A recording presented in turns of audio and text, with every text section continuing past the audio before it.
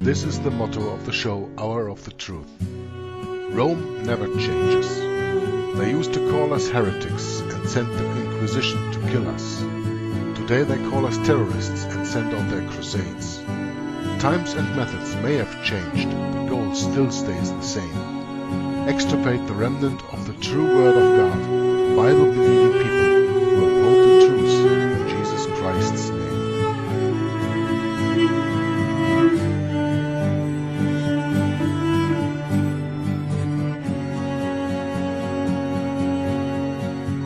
From 1203 to 1805, 50 million Christians died, suffering at the hands of Rome, 'cause they believed in Christ alone. They died through Europe, especially Spain, for they saw all but Christ is vain. He suffered by his death for men, to save them from their awful sin. 600 years of martyred saints that history cannot erase. With iron heel and iron hand, the Roman popes rule the land. Those ignorant of history may be swept into apostasy. We won't be lulled by Rome's sweet lie, with 50 million reasons why. Salvation is by faith alone, in Christ alone, by grace alone. A sovereign God give faith to man. Salvation's in the Maker's hand. This gospel offends Rome today. They offer up another way, a counterfeit, a compromise. Beware the ancient papal lie, with such a cloud of witnesses who by grace died in their Lord. Recall their memory to say, by the same faith we live today. Hello and welcome to a new video from Joggler66, Hour of the Truth. This is reading number 33 of the book that I'm currently reading and that you of course know, History of the Inquisition by Philip from Limborch. And we are talking today on the 33rd part, starting on page 62 of The Wars Against Raymond, Father and Son, Earls of Tholouse. That's the subject. But before I start, I want to give you a little introduction. I was planning on reading another book of the Inquisition in English, because I started reading in German a three-parter, 3 volumes of a book from Henry Charles Lear that you can also get, of course, in English. History of the Inquisition in the Middle Ages, Henry Charles Lear, from the end of the 19th century. But I started reading that in German, and all 3 volumes is about 2,000 pages. So when I took that work on me, I thought, well, there's another interesting book in English that I want to read after finishing this one from Philip von Limborch, that is called The History of the Evangelical Churches of the Valleys of Piedmont. And that, of course, you can get in a PDF. I'm just seeing if I can get that here.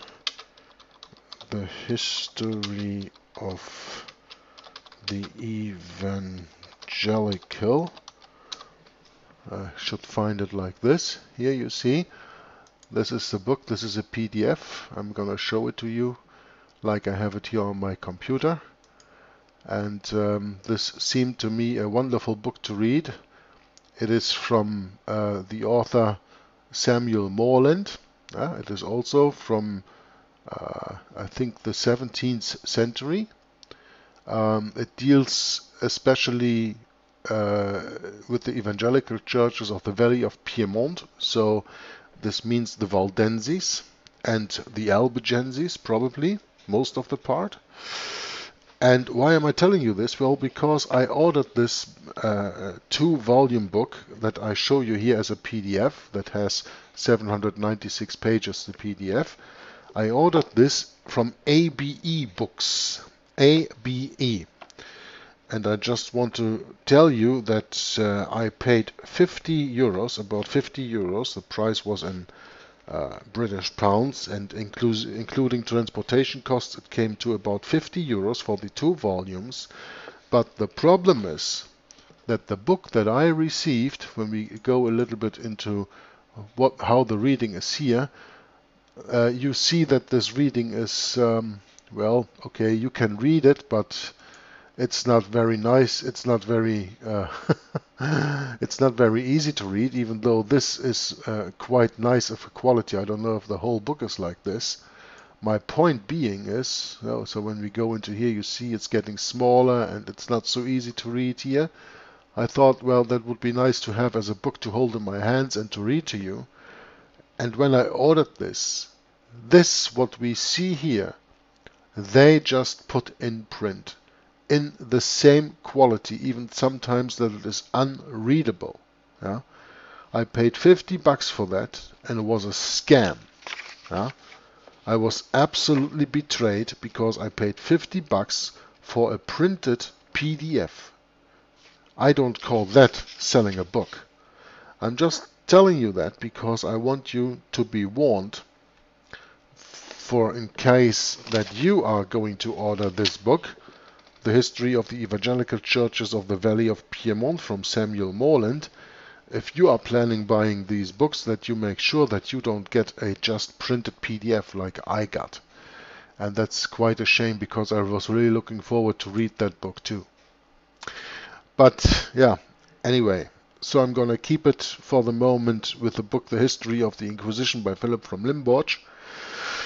And we are going to continue on page 62, I think it was, as I said, yeah, page 62, of the Wars against Raymond, father and son, Earls of Tholouse.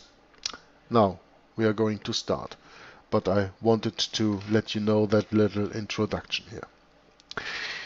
In the meanwhile, the Pope, the Antichrist, the man of sin, the son of perdition, being intent on the extirpation of heretics, excited all the princes that they should not yield them any refuge in their dominions, but oppress them with all their force. He orders, in other words, the temporal power to obey the spiritual.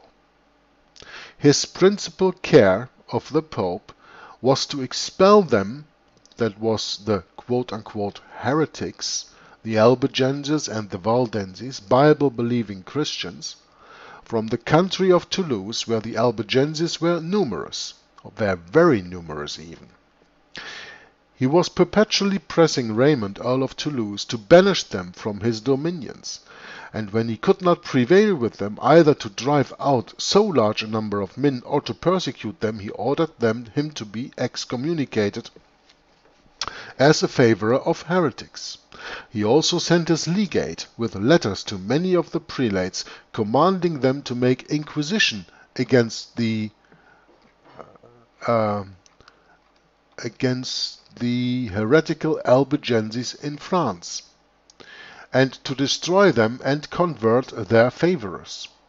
He also wrote to Philip, King of France, that he should take arms against those heretics and use his utmost force to suppress them, that by endeavouring to prevent the progress of their heresy he might be under no suspicion of being tainted with it himself.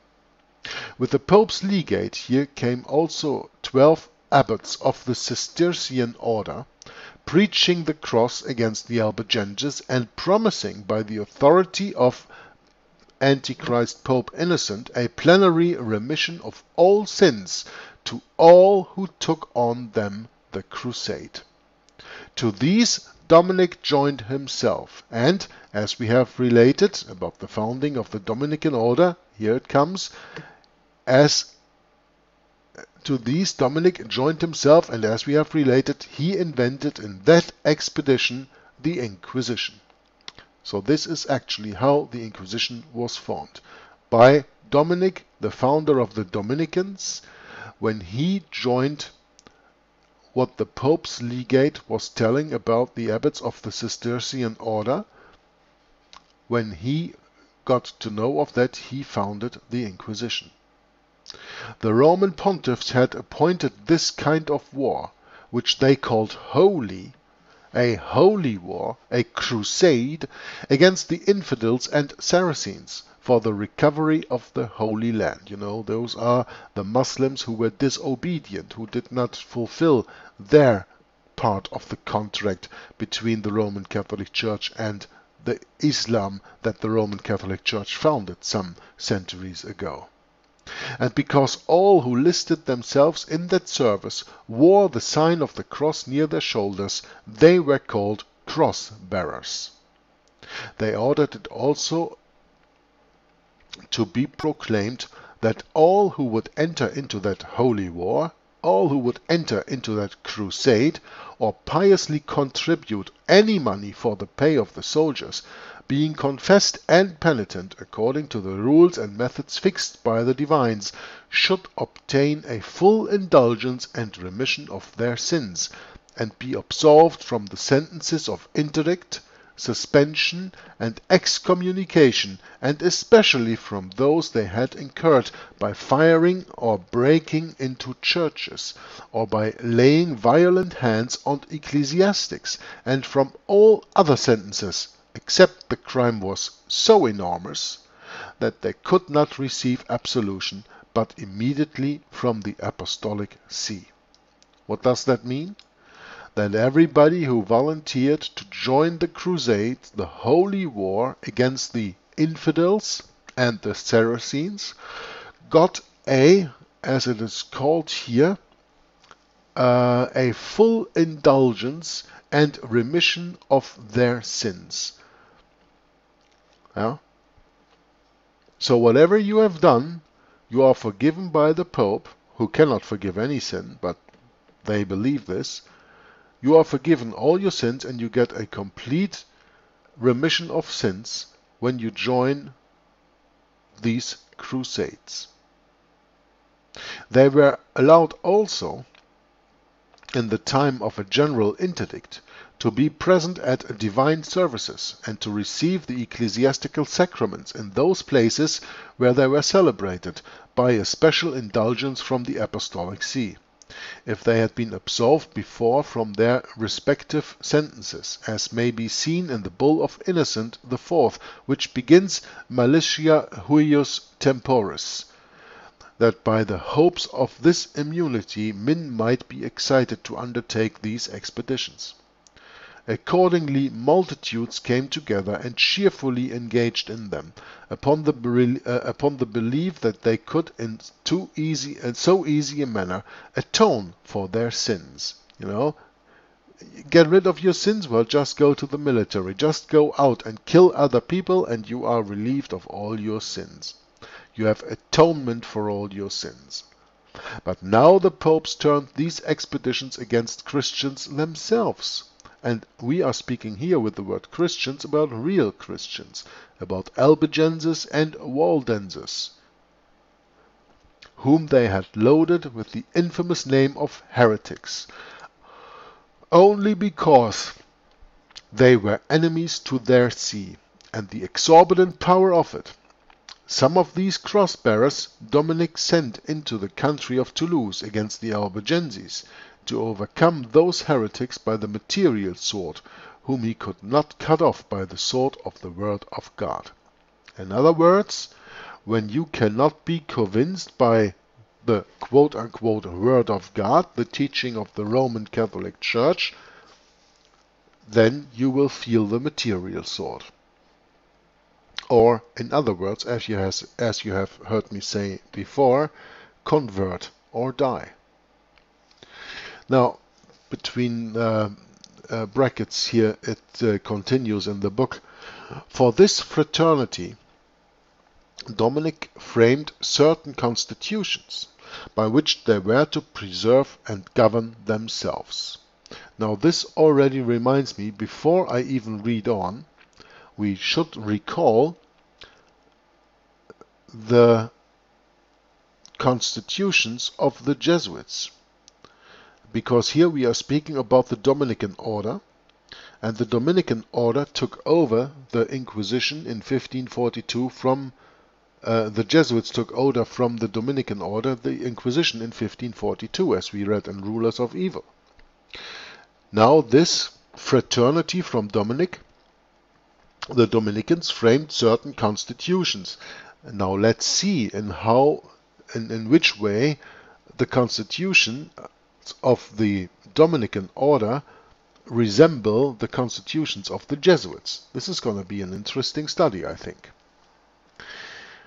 The first constitution, that is, that such who entered into this warfare should take a solemn oath that they would endeavor with all their might to recover, defend, and protect the rights of the Church, means the Pope, the Antichrist, the Roman Catholic Church, against all who should pretend to usurp them, and that in defense of the ecclesiastical effects they would expose themselves and their own estates and take up arms as often as they should be called on to do it, by the prelate of the war, who was then Dominic, and afterwards the Masters General of the Dominican order. Yeah? Dominic further exacted an oath from the, let's see, I have to get on a new page here, from the wives of these cross-bearers, if any of them were married, that they would not persuade their husbands to forsake this war for the support of the ecclesiastical immunity, and promised them eternal life for so holy a service. And to distinguish them from other laics, he ordered that both the men and their wives should wear garments of white and black color, though they differed as to their make. They also repeated in the canonical hours the Lord's Prayer and the salutation of the angel so many times as was customary in any other common ward. It was ordained also that none should be admitted to this sacred warfare without a previous rigorous examination of his life, manners, and faith, whether he had paid his debts, forgiven his enemies, made his will, that he might be more ready for the battle, and obtained leave from his wife before a notary and proper witnesses. The wives of those who were slain in the expedition promised they would never marry again. This kind of warfare was at that time very acceptable, so that many eagerly entered into it, that by the slaughter of heretics and the plunder of their goods they might march away to heaven. Now, this very last sentence, where the brackets also end, I'm going to highlight and read again, and I want to ask you diligently to compare that what is written here to what is written in the Bible. What does it say? This kind of warfare was at that time very acceptable, so that many eagerly entered into it, that by the slaughter of heretics and the plunder of the heretics' goods, they might march away to heaven.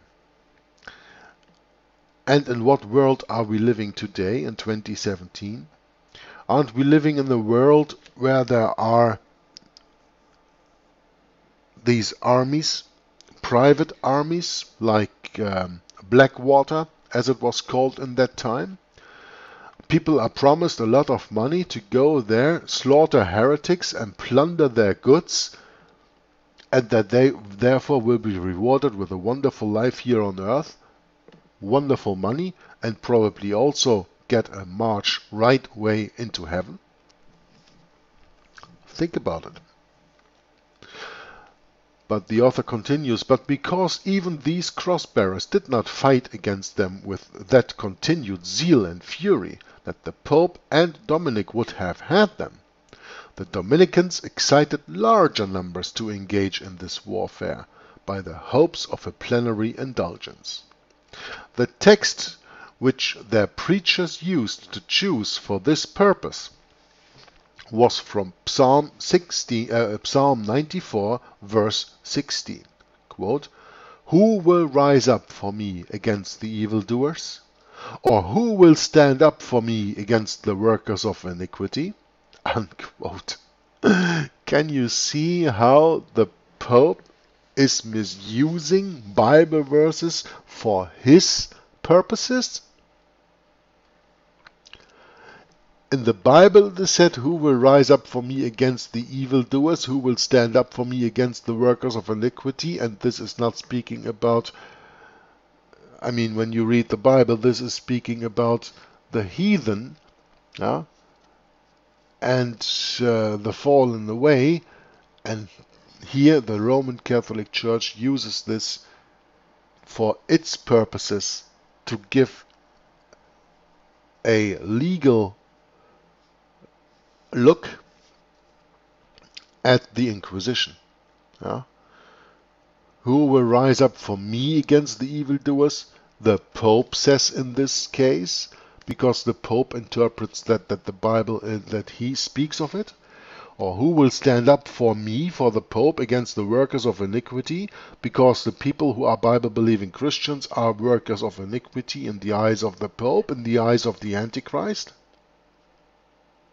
And as they directed their whole sermons to their own cruel purpose, they generally thus concluded, quote, "You see, most dear brethren, how great the wickedness of the heretics is, and how much mischief they do in the world. You see also how tenderly and by how many pious methods the Church labors to reclaim them. But with them they all prove ineffectual, and they fly to the secular power for their defense. Therefore, our Holy Mother Church, though with reluctance and grief, calls together against them the Christian army. If then you have any zeal for the faith, if you are touched with any concern for the honor of God, if you would reap the benefit of this great indulgence and come receive the sign of the cross," which reminds me of the saying "in hoc signo vinces," in this sign conquer. Come and receive the sign of the cross and join yourselves to the army of the crucified Savior. So in other words, in this quote we read that the army of the crucified Savior, who is Jesus Christ, are people who have zeal and faith and take up a physical sword to kill so-called heretics. There was indeed this difference between those who took up the cross against the Saracens and those who did it against the heretics, that the former wore it on their backs and the latter on their breasts, and that their zeal might by no means grow cool. There were certain synodical decrees made by the authority of the Antichrist, by which the presbyters were enjoined continually to excite and warm it. Let the presbyters continually and effectually exhort their parishioners that they arm themselves against the heretical Albigenses. Let them also enjoin, under the pain of excommunication, those who have taken the cross and not prosecuted their vow, that they retake the cross and wear it. Raymond, Earl of Tholouse, not being in the least diverted from this purpose by the sentence of the legate, who having consulted with Dominic had forbid him, as a favourer of heretics, the communion of holy things and of the faithful, was excommunicated by a bull of Innocent himself, as a defender of heretics, and all his subjects absolved from their oath of allegiance, and power was given to any Catholic man, though without prejudice to the right of the Supreme Lord, not only to act against his person, but to seize and detain his country. under this pretense chiefly, that it might be effectually purged from heresy by the prudence of the one, as it had been grievously wounded and defiled by the wickedness of the other.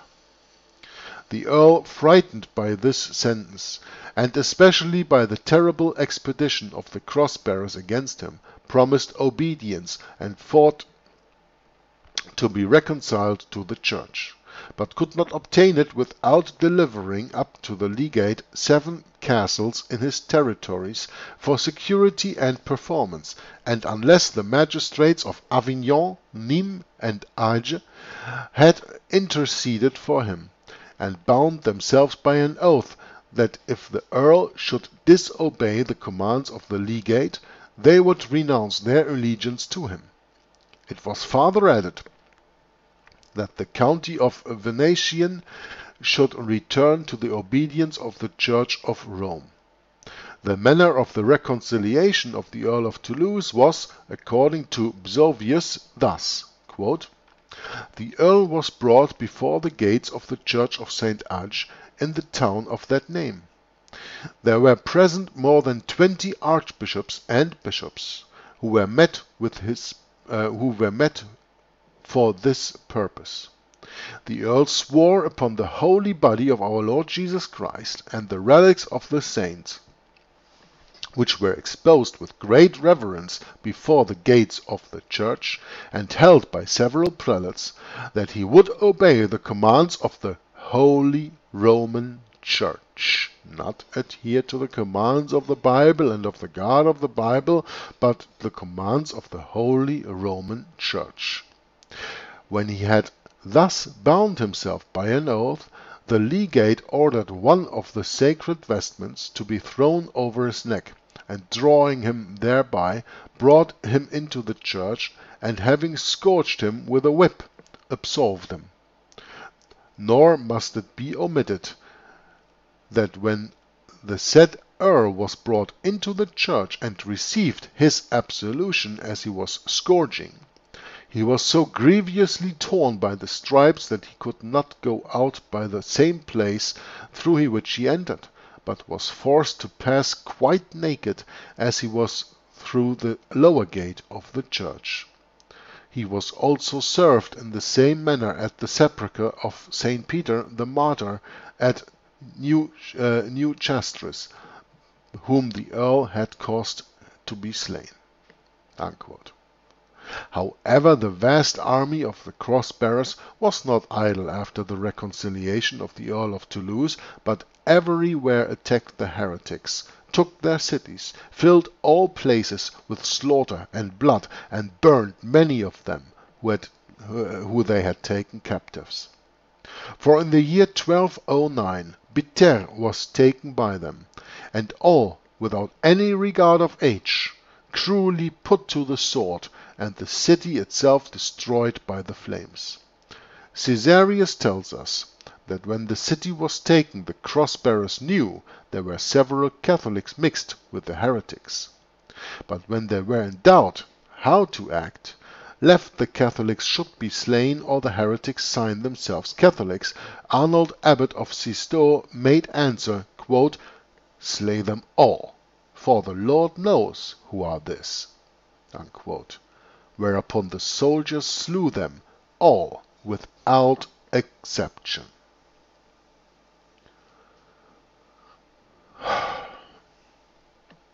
Heavy stuff, eh? And this is not even about the Inquisition yet. What does Jesus say? Jesus said, "The wheat grows among the tares, and in the time of the right season, at the time of the harvest, at the time of his return, the wheat shall be gathered in barns, and the tares shall be burned." What does the Roman Catholic Church say when there are here, quote-unquote, several Catholics mixed with the heretics? What do they say? When they were in doubt how to act, lest the Catholics should be slain or the heretics sign themselves Catholics, Arnold, abbot of Sisto, made the answer, "Slay them all, for the Lord knows who are his."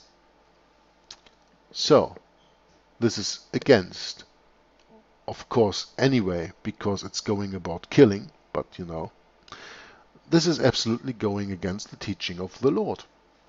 Slay them all, the abbot says, for the Lord knows who are his. Whereupon the soldiers slew them all, without any exception. Carcassonne also was destroyed. That's a town in the south of France.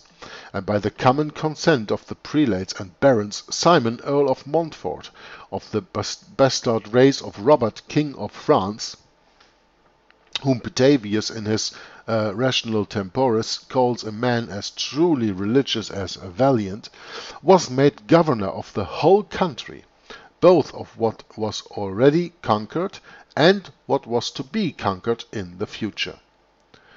The same year he took several cities and reduced them to his own obedience. He cruelly treated his captive heretics and put them to death by the most horrible punishments. In the city Castres, 2 were condemned to the flames, and when a certain person declared he would abjure his heresy, the cross-bearers were divided amongst themselves. Some contended that he ought not to be put to death. Others said it was plain he had been an heretic, and that his abjuration was not sincere, but proceeded only from his fear of immediate death.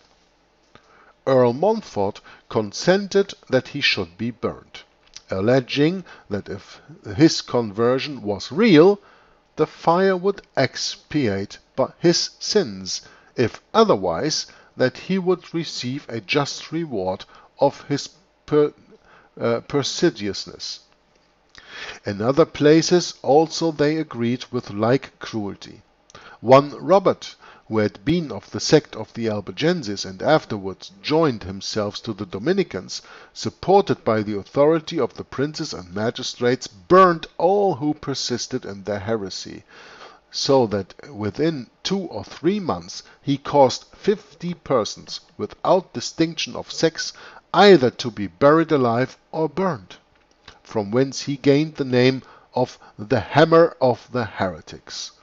Raymond affirms that it ought not to be doubted, but that Pope Innocent appointed him to this office. At Paris, one Bernard, with 9 others, of whom 4 were priests, the followers of Almeric, were apprehended, and being all had into a field, were degraded before the whole clergy and people, and burned in the presence of the king. The year following there was undertaken a new expedition of the cross-bearers against the Albigenses. They seized on Albi. That's where the name of Albigenses comes from, that town, Albi in the south of France. They seized on Albi, and there put many to death. They took Lavour by force, and burned in it great numbers of the Albigenses. They hanged Aymeric, the governor of the city, who was of a very noble family. They beheaded 80 of lesser degree, and did not spare the very woman. They threw Gerarda, Aymeric's sister, and the chief lady of that people into an open pit, and covered her with stones. Afterwards they conquered Carcum, and put to death 60 men. They also seized on Pulchra Vallis, a large city near Toulouse, and burned in it 400 Albigenses, and hanged even 50 more. They took Chastre de Termy, and in it Raymond de Termy, whom they put in prison, where he died, and burned in one large fire his wife, his sister, his virgin daughter, with some noble ladies, where they could not persuade them by promises of threats to embrace the faith of the Church of Rome. Another example, like all throughout the book, of convert or die. Now the Earl of Tholouse, terrified with these successes of Simon Montfort and fearing for himself and country, raised a great army and had forces sent him from the King of England and Aragon, to whom he was related. For he married Joan, sister of the King of England, who had been formerly Queen of Sicily, and had by her a son named Raymond. After her death he married Eleanor, the sister of the King of Peter, King of Aragon. But this army was defeated with a great slaughter of the cross-bearers under the command of Earl Montfort, and the Earl of Tholouse driven from his dominions. About the beginning of the year 1215, in a council of certain archbishops and bishops near Montpellier, held by the Pope's legate, Montfort was declared lord of all the countries he had conquered, and the Archbishop of Embrun was sent, let's see where we go further here, was sent to the Pope to get him to ratify the council's sentence, and Louis, eldest son of Philip, the French king, confirmed him in the possession. During these transactions, Pope Innocent III, how can an Antichrist, a man of sin, even choose the name innocent? That in itself is, if it weren't so sad, a real joke, eh? During these transactions, Pope Innocent III, Antichrist Pope Innocent III, in the year of our Lord 1215, called the famous Lateran Council, where Dominic was present, in which there were many decrees against heretics, which were afterwards inserted in the decretals of Gregory.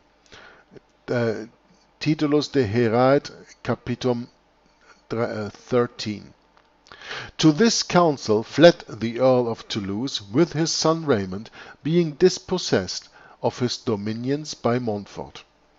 Guido, the brother of Earl Montfort, appeared against him, and after many debates, Earl Raymond is declared to be forever excluded from his dominions, which he had governed ill, and ordered to remain in some convenient place out of his own lands, in order to his giving suitable proofs of his repentance.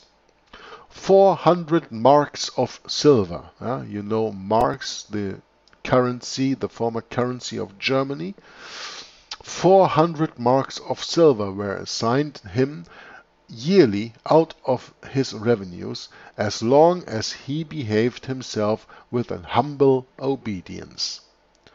But as all bore testimony to his wife, so she was a good Catholic lady, she was left in possession of the lands of her dowry, provided she caused the commands of the church to be observed, and suffered none to disturb the affairs of peace for faith. However, all that the cross-bearers had taken was adjudged to Montfort, and as to the rest, which they had not seized on, the Church decreed it should be kept by proper persons to preserve the peace and the faith, that there might be some provision for the only son of the Earl of Tholouse, according as he should deserve it in part or whole after his coming of age. Upon this decree the Synod Raymond went into Spain, and his son Raymond into Provence, where, with the help of many auxiliary forces, he made war on Montfort. He recovered some part of his dominions, and even the city of Toulouse itself. Whilst Montfort was endeavouring to retake it with a large army, he was killed by the blow of a stone, and thereby the city delivered from the siege. Thus Raymond recovered by arms his father's earldom, who died in the year 1221, and was succeeded by this his son, who could not obtain, with all his endeavours, a Christian burial for his father.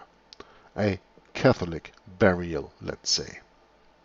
As things thus took a different turn, sometimes according to the Pope's wish, at other times contrary to it, he pressed the Inquisition as the most effectual remedy for the exportation of heretics.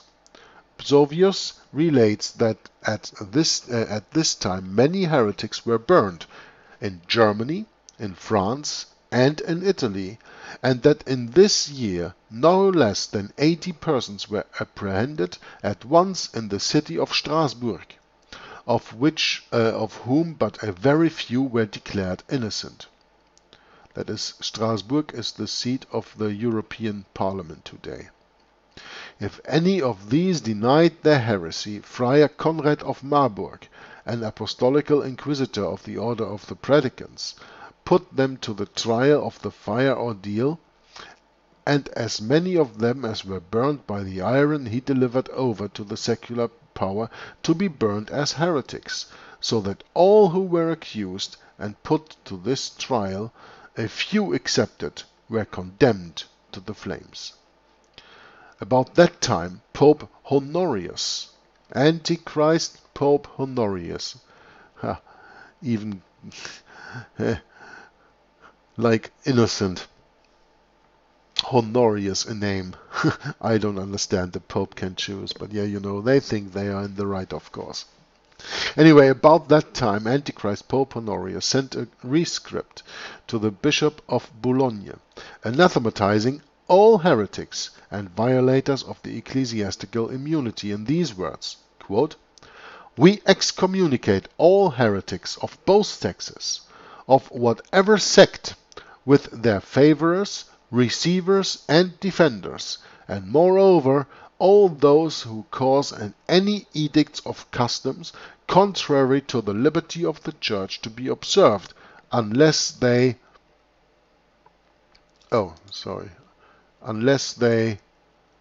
remove them from their public records within 2 months after the publication of this sentence.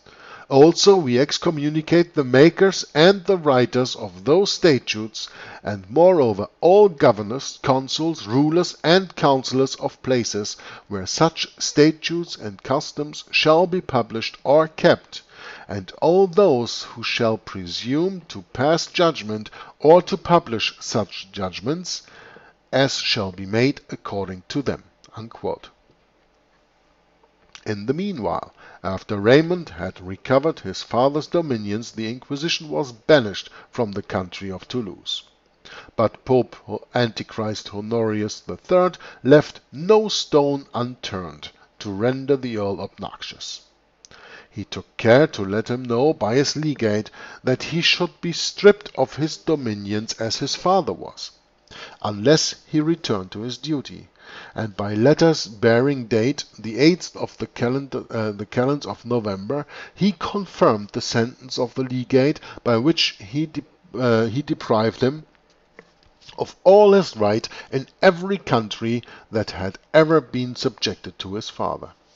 And to give this sentence its full force, he commanded the Dominicans and gave them full power to proclaim a holy war, a crusade, to be called the Penance War against the heretics. A vast number met together at the sound of this horrid trumpet, and entered into this holy society, as they believed it, wearing over a white garment a black cloak, and receiving the sacrament for the defense of the Catholic faith. And that the Pope might more effectually subdue the Earl of Toulouse, he sent his letters to King Louis, who had succeeded his father Philip, in which he exhorts him to take arms against the Albigenses in this manner. "'Tis the command of God, if thou shalt here say in one of thy cities, which the Lord thy God has given thee to dwell there, saying, Let us go and serve other gods, which ye have not known.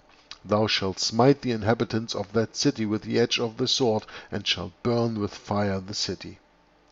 Although you are under many obligations already to God for the great benefits received from him, from whom comes every good gift and every perfect gift, yet you ought to reckon yourself more especially obliged courageously to exert yourself for him against the subverters of the faith, by whom he is blasphemed, and manful manfully to defend the Catholic purity, which many in those Paris, which many in those Paris adhering to the doctrine of devils are known to have thrown out. During this, there met a synod at Paris, by the Pope's command, about the affair of the Albigenses, at which the Pope's legate was present with 2 archbishops and 20 bishops, where Almeric, son of Simon Montfort, demanded the restitution of the lands of Raymond, Earl of Tholouse, which had been adjudged to him and his father by the Pope and French king. Raymond defended himself before the legate, affirming his country to be free from heresy. He entreated the legate to come to the several cities of his dominions to inquire of all persons the articles of their belief, that if he found any holding opinion contrary to the Catholic faith, he might punish them according to the rigor of justice. Or, if he should find any city rebelling against him, he would use his utmost power to compel it to make proper satisfaction. For himself he ordered that if he had offended in anything which he doth not remember to have done, he would give full satisfaction to God and Holy Church as became a faithful Christian, and if the legate pleased, would submit to an examination of his own faith. But this the legate contemned. Nor could the Catholic Earl, they are the words of the Matthew Paris, find any favor unless he would abjure his patrimony and renounce it for himself and his heirs. So that an expedition of the cross-bearers was again resolved on against Earl Raymond, in which Louis the French king engaged by the persuasions of Antichrist Pope Honorius III, and many earls and prelates, for fear of the Pope, who had rather been absent, as thinking it unworthy to oppress a faithful man and good Christian. And as Raymond held several cautionary lands of the King of England, Antichrist Pope Honorius sent him prohibitory letters to prevent his making war on the French king, or sending assistance to Raymond for the defense of them, in these words, quote, "Make no war either by yourself or your brother or any other person on the said king, so long as he is engaged in the affair of faith and service of Jesus Christ, lest by your obstructing the matter, which God forbid, the king with his prelates and barons of France should be forced to turn their arms from the extirpation of heretics to their own defense. As for us, since we could not excuse such a conduct and instance of great indevotion, we could not impart to you our paternal favor, which otherwise in all proper seasons should never be wanting to you. And as we are not only ready to do you justice, but even favor, as far as God enables us, we have taken care that whatever becomes of heretics and their lands, your rights and those of the other Catholics shall be safe, according to the decrees of the foresaid council." Unquote. So that the French king undertook the expedition, and with a large army sat down first before Avignon. But the city was violently defended, and Raymond did much damage to the besiegers, killing many of them. A great part of the army also, with the king himself, died on the dysentery and other distempers. The Pope's legate concealed the king's death for some time, lest the whole army should be forced to break up with disgrace from the siege of a single city without being able to take it. At length, when the city was not to be conquered by force, the legate had recourse to fraud, setting on conferences for peace and giving hostages for security. And when he could not persuade the deputies of the city to yield it up to him, he desired that they would admit him with the prelates who were with him into the city, pretending that he would examine into the faith of the inhabitants, and affirming with an oath that he put off the siege of the city for no other cause but to seek the welfare of their souls. He added that the cry of their infidelity had ascended to the Pope. Like if somebody cries to God, this has ascended to the Pope. You know? He added that the cry of their infidelity had ascended to the Pope, and that he would inquire whether they had done altogether according to the cry which was come up unto him. The citizens, trusting to the legate and suspecting nothing of fraud, agreed under the forementioned condition and the security of an oath on both sides that he, with the prelates and their servants, should enter the city. But the French, as it had been privately agreed, perfidiously followed them, then and violently rushed through the gates as they were opened, and in defiance of their oath, took the citizens, bound them in chains, plundered the city, killed many of the inhabitants, and having thus by treachery obtained the victory, broke down the towers and walls of that noble city. Thus Matthew Paris relates this story. Kind of a Trojan horse, eh? Making negotiations on a treaty, on a peace treaty, and then breaking all these vows, and at the moment let the doors open to the besieged city, go in and kill. After Avignon was thus treacherously taken, they bent all their forces against Toulouse. That city sustained the siege for a long while, Raymond omitting nothing that became the most valiant commander. But at length it was forced to surrender.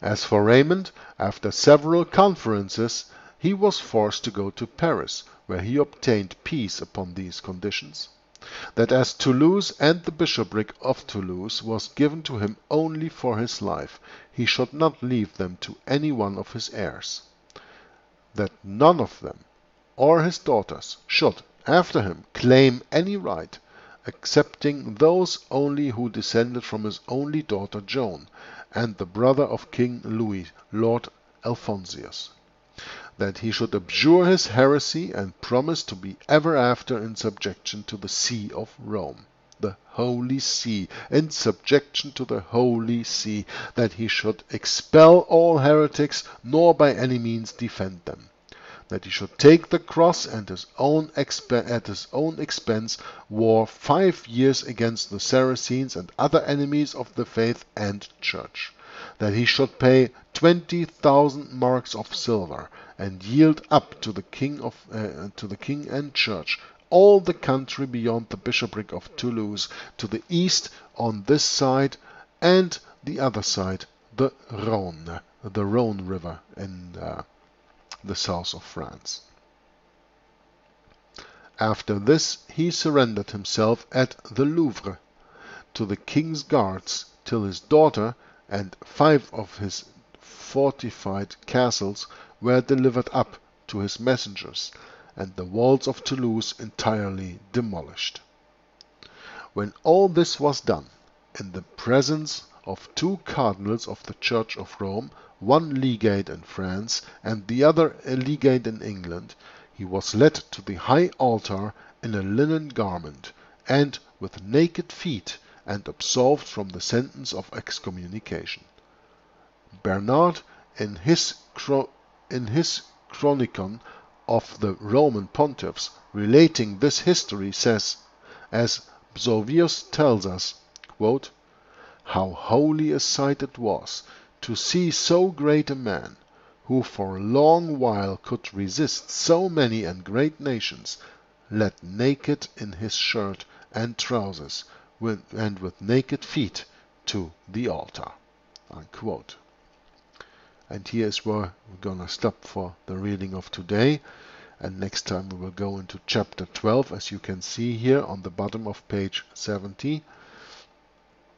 Several councils held, and the laws of the Emperor Frederick II, by which the office of the Inquisition was greatly promoted. So we are probably entering a even more bloody time of history with the reading of chapter 12 and of course the forthcoming chapters of this book, The History of the Inquisition by Philip von Limborch. When I was starting reading this book, History of the Inquisition in the Middle Ages by Henry Charles Lear in German, in the very beginning of that book, for about 3 pages, this book from Philip von Limborch was cited as one of the most wonderful works, if you can speak with the subject of Inquisition, of course, of wonderful, but referable and really great researched books ever written. Philip von Limborch. Henry Charles Lear's was then even placed above that, but he used a lot of the knowledge that we are reading in this book to write his book, History of the Inquisition of the Middle Ages. So, when you have a possibility to get that book, I advise you to do that. And also the History of the Evangelical Churches of the Valleys of Piedmont, Volume 1 and 2 by Samuel Morland, even though I didn't read it yet, but, well, then at least when you spend money on these books, try to get a copy that is worth that money, not as I did, because I was scammed once again. And ABE Books didn't even reply to my email I sent to them when I, well, told them that I thought that I was ripped off by what they did.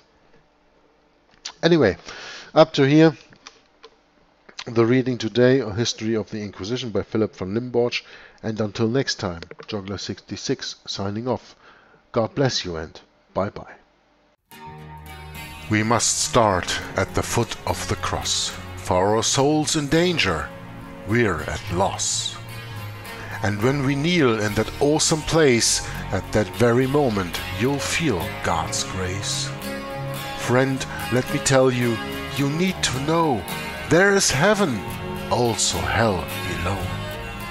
Christ died on that cross to set you free from your vile sins and hell's agony. You're God's enemy without the cross. Reject Christ, and to God you're dross. To the prison of hell he will send, just Christ's work on the cross makes amends. God hates those who try to enter in, the gates of heaven still full of sin. Only his Son can take sin away. Go to the foot of the cross this day. God has provided only one way to enter heaven's wondrous array. Accept what Jesus did for us all. He paid our debt, so hell won't befall. Go to the foot of the cross this day. His precious blood washes sin away. We each need to think more of his cross. Without our Savior, we're total loss.